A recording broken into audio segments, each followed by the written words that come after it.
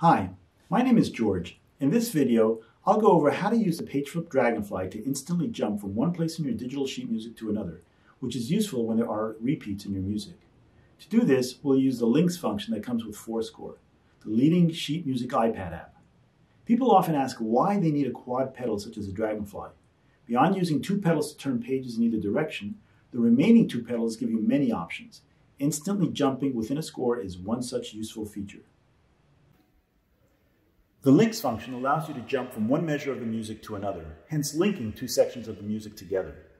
To set up a link, pull up the forScore banner at the top of the screen. Tap the middle of the screen to toggle the banner in case you don't already see it.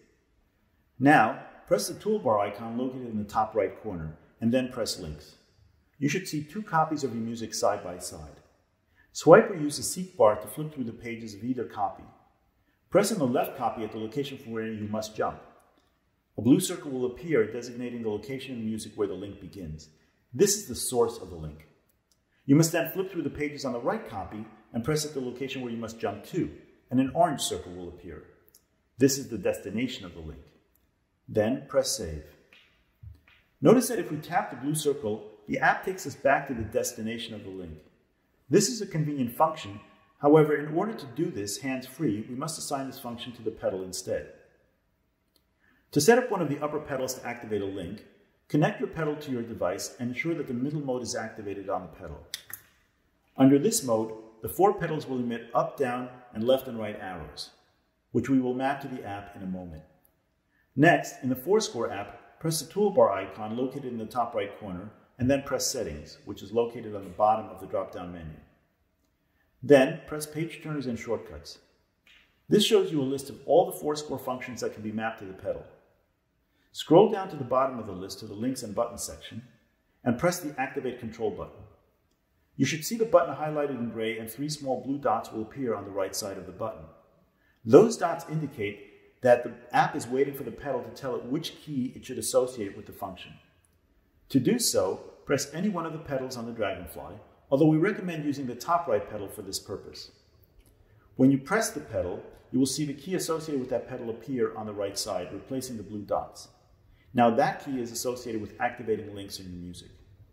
Please remember that you must remain in the middle mode on the Dragonfly in order for the designated pedal to activate links. If you wish to use a designated pedal for a different function instead, you must delete any current use of the key associated with that pedal. In this example, we will X out of the Notes function. Notice that the left arrow in the Notes button disappears. We can now assign that key to any other function by tapping on that function and pressing the desired pedal.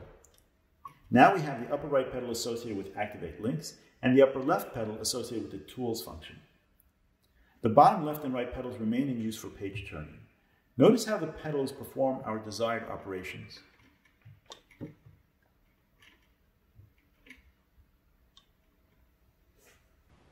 I hope you now understand how to jump through pages of sheet music by using the link function in forScore.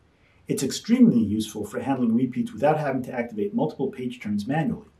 I hope you also appreciate the versatility of the Dragonfly quad pedal and how it allows you to map up to 4 app functions in a compact footprint. You'll be amazed by the convenience and flexibility of the Dragonfly pedal. Please visit PageFlip.com for more information.